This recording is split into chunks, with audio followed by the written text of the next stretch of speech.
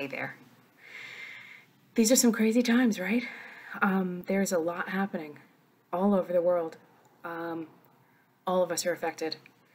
And I think if you're like me, I can't imagine that everyone's not a little bit stressed and a little bit anxious and just overwhelmed by not knowing.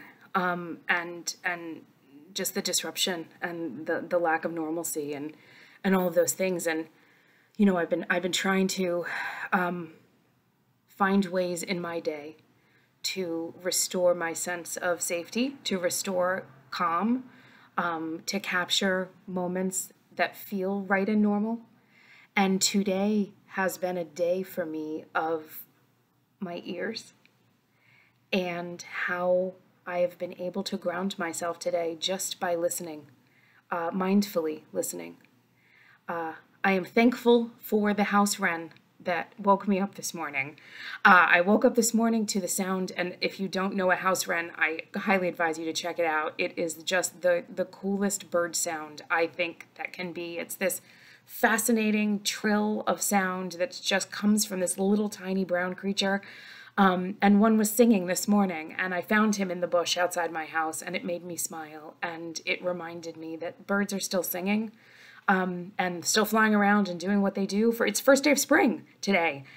So they're thinking about life and nests and all of those things and finding partners and what birds do in the spring. And so that brought me comfort, followed by the sound of the coffee brewing and making the sound it makes every day. And that was somehow calming. And then to hear the deep throat clearing sound that my partner makes in the morning, he's still here, and he's still making the noises he makes in the morning, and that is comforting too. And then my workday began, and I work in mental health, and I work with lots of really smart people who work in healthcare, and we've been spending days and days and days, as you can well imagine, trying to manage and think through what we do next for our patients and for those that we care for. And so I was on a bunch of conference calls today, right? Because we're all kind of stuck in our houses and attending to things via conference call. And with my ears, I heard the voices of incredibly smart people being thoughtful and caring and cautious and mindful and sharing ideas and asking questions and answering questions and probing one another and being brave and being scared and all of those things. And just there was comfort in knowing that there are so many people out in the world who are smart and caring and thoughtful and engaging with one another to try to figure out how we manage everything that's happening.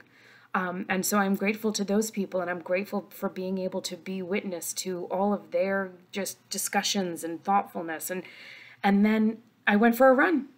And just got back, and on my run, I put some earbuds in and I put some music on. Today felt like an 80s party music day, so I listened to some 80s party music, little Howard Jones and some various people like that, and it brought a smile to my face.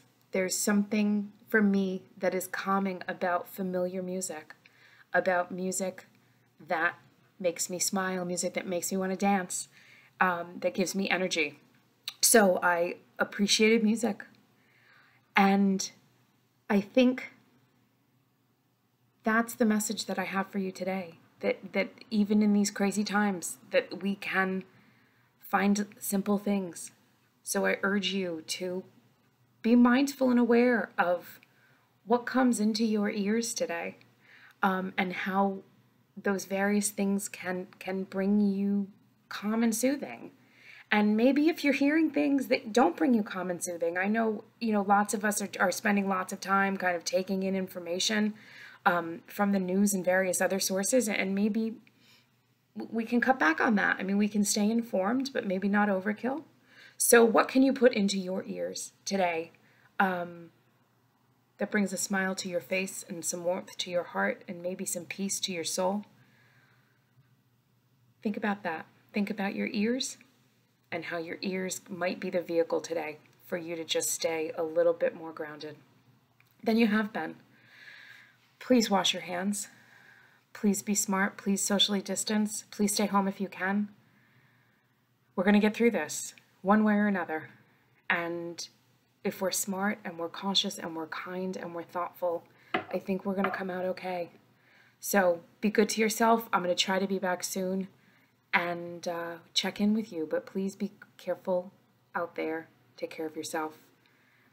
I wish you peace today. Thank you.